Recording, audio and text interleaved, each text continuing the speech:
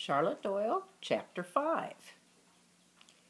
Never had I met with such impertinence, that this Zachariah, my inferior, a cook, should tell such a slanderous tale of violence and cruelty regarding Captain Jaggery to me, as though it were a confidence, was deeply mortifying. I would not and could not believe it. You can imagine then my relief at being rescued by Mr. Hollybrass. With head held high and fingers smoothing dress and hair as best I could, I hurriedly followed the first mate from the galley to the captain's cabin at the far end of the steerage, under the ever-watchful eyes of the crew. More than once I touched the dirt that lay in my pocket. I was resolved to give it to the captain. Whether or not I should tell the captain what I just heard was a more delicate question. To confess that I'd even been spoken to in such an offending fashion would make me feel acutely uncomfortable. But not to speak of it would smack of complicity. Before I could make up my mind, Mr. Hollybrass knocked upon the captain's door, and upon hearing an "enter," he opened it, and I stepped forward. Every other place that I had seen aboard the Seahawk had a rough, crude look, with not the slightest hint of style or culture about them. The captain's cabin was a world apart. It extended the full width of the Seahawk, and I found I could stand up in it with room to spare. The walls were richly paneled and hung with miniatures, which are little small pictures, and pretty pastoral prints of dear England. On the back wall, the stern of the ship, there was a row of windows, below which stood a handsome stuffed sofa. A high bed was built into the port side. A desk with neatly stacked charts and nautical instruments in velvet boxes faced it on the starboard wall. Next to the desk was an iron cabinet that I took to be a safe, not unlike my father's. In one corner I spied a chessboard, pieces at the ready. Finally, a table with a few chairs about it had been laid with silver service for tea. Had there been no creak and groan of timbers, no rattle of rigging and chain, no hiss of waves, I might have been excused for forgetting that we were even at sea. To complete this elegant picture, Captain Jaggery sat upon a pair of armchairs in fine full dress, an open book on his knee. In fact, it was the Bible. When I came in, he rose to his feet and made an elegant bow. Could anything be in a greater contrast to my meeting with Zachariah? I was charmed. "Miss Doyle," he said, "how kind of you to visit." Wishing to present myself in the best possible fashion, I moved forward with one hand out.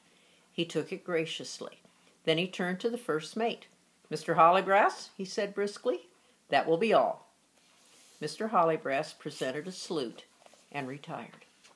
"Miss Doyle," Captain Jaggery continued with a gracious smile, even as he carefully closed and put down his Bible, "would you be good enough to sit?" He held the other upholstered seat out for me. "Thank you," I said, thrilled to be treated in this ladylike fashion. "You seem surprised," he said, "to find such fine things in my cabin." I blushed that he should discover me so. "It is very nice," I admitted. "How gracious of you to appreciate it," he said soothingly.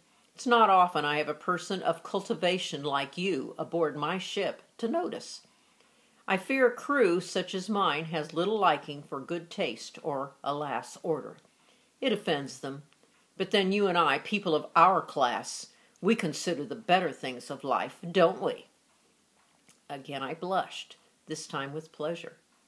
"May I," he said, "offer you some tea?"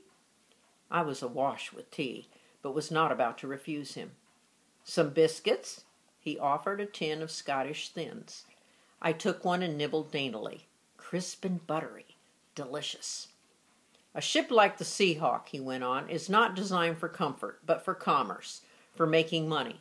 Still, I do the best I can." He poured a cup of tea for himself. "I was informed," he said, resuming his seat, "that you've recovered, and was glad to hear it.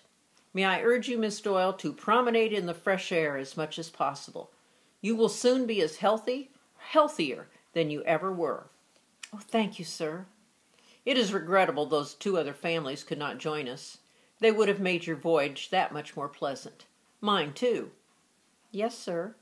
He smiled. "Do you know, I have a daughter." "Do you?"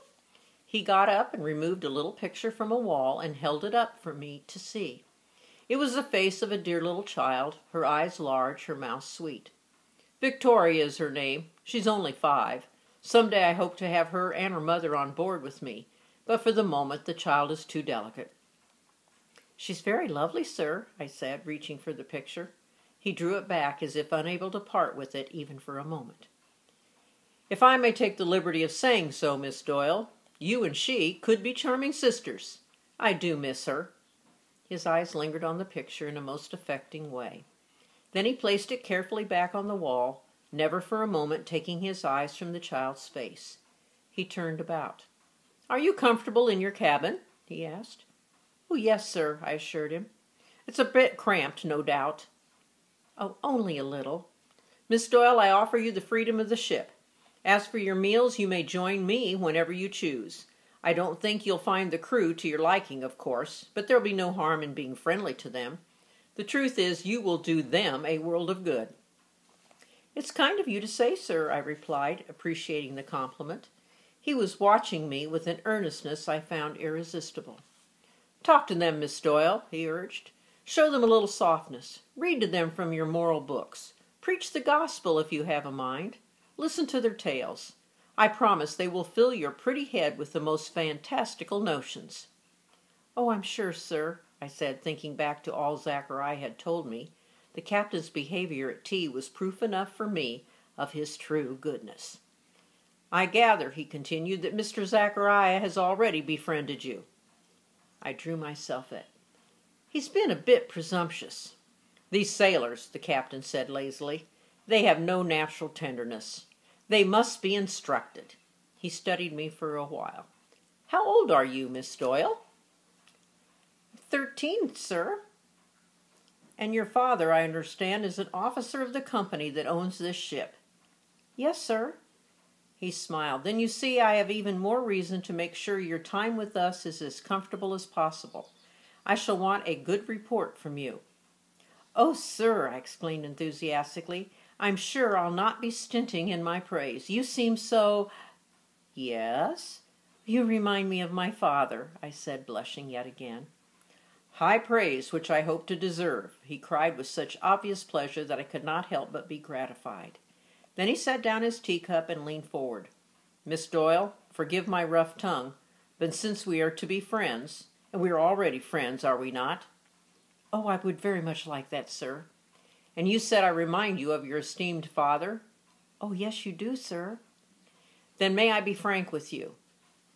"If you wish, sir," I returned, flattered anew. "A ship, Miss Doyle, I will be the first to admit, is not the most wholesome place for a refined young lady like yourself, and a captain has not the easiest of tasks, considering the nature of the crew he must command. They are godless men, I fear. Sailors often are." "There will be moments," he continued, "when I will appear harsh to you. Believe me, if I could with kindness encourage the men to achieve their tasks, I would do it. Alas, I would gain no respect. They don't understand kindness. Instead, they see it as weakness. Instead, they demand a strong hand, a touch of the whip, like dumb beasts who require a little bullying. I must do what is best for the ship, the company, which is to say your father, and for them. I am a punctilious man, Miss Doyle. Without order, there is chaos. Chaos on shipboard is sailing without a rudder. As for danger," he gestured toward the iron safe. "Do you see that cabinet?" I nodded. "It's a rack of muskets, all loaded, but locked. The key is secured. You have my word, Miss Doyle. There are no other guns aboard but mine." "I'm very glad, sir," I replied with a shiver. "And so you and I, Miss Doyle, shall understand one another, shall we not?" "Oh, yes, sir. I'm sure, sir." "You do my heart good," he cried. "And you have permission to come to me if you are troubled in any way. Miss Doyle, if something frightens you, or if perhaps you become, how shall I say, apprehensive, if you hear rumors among the men, this crew, like all crews, grumbles and complains. You go to school?" he asked suddenly. I nodded. "And though you love it and love your mistress, I'm sure you and your companions have critical things to say." "I'm afraid so." "It's much the same here, Miss Doyle. All friends. A few grumbles, too. In fact, I shall ask you to help me. You can keep your eyes and ears among the men. Miss Doyle, may I depend on you for that? I'll try, sir. If ever you see something like this, and from the Bible he withdrew a paper. On it was a drawing of two circles, one within the other, and with what looked like signatures in the space below. I looked at it blankly, and here is a picture of that. Looks like kind of like a donut with signatures in it. It's a round robin, he said. The men sign it this way so no name shall appear on top or bottom. How typical of them not to accept responsibility for their own wayward actions. It's a kind of pact. I don't understand. Miss Doyle, those who sign such a thing, a round robin, mean to make dangerous trouble. For me and for you. And if ever you see one about the ship, you must tell me immediately. It might save our lives. Well, he said briskly, changing his dark tone as he put the paper away, I believe you and I shall be fast friends. Oh, yes, sir, I assured him. He drank the last of his tea. Now, is there anything else I can do for you? My trunk was put away, sir. I should like to remove some clothing from it, and my reading. Do you wish the trunk up? He asked. Oh, my room is too small, sir. I thought I could go to it. I shall have one of the men lead you there. Thank you, sir. Anything else? Yes, sir. What is it? I drew the dirk from my pocket. He started. Where did you get that? He asked severely. I don't know if I should say, sir. His face had grown stern. Miss Doyle, was it from one of my crew? What flashed through my mind was Zachariah's kindness the first night I came aboard. In truth, I didn't care for the black man. He'd been most unpleasantly forward. But the severity that had crept into the captain's eyes as he asked this question gave me pause. I did not wish to bring trouble to Zachariah. No doubt he meant well. Miss Doyle, the captain said firmly, you must tell me. Mr. Grummage, sir, I blurted out. I don't know that man. The gentleman who brought me to the Seahawk, a business associate of my father's. From Liverpool? I think so, sir. A gentleman. Quite, he said, seemingly to relax, and he reached for the dirk. I gave it to him. He tested its point. A true blade, he exclaimed, and then to my surprise, he offered it back. If it gives you a sense of security, put it under your mattress. Well, I had it there, sir, but I don't want it. I think you'd better. Why? I asked faintly.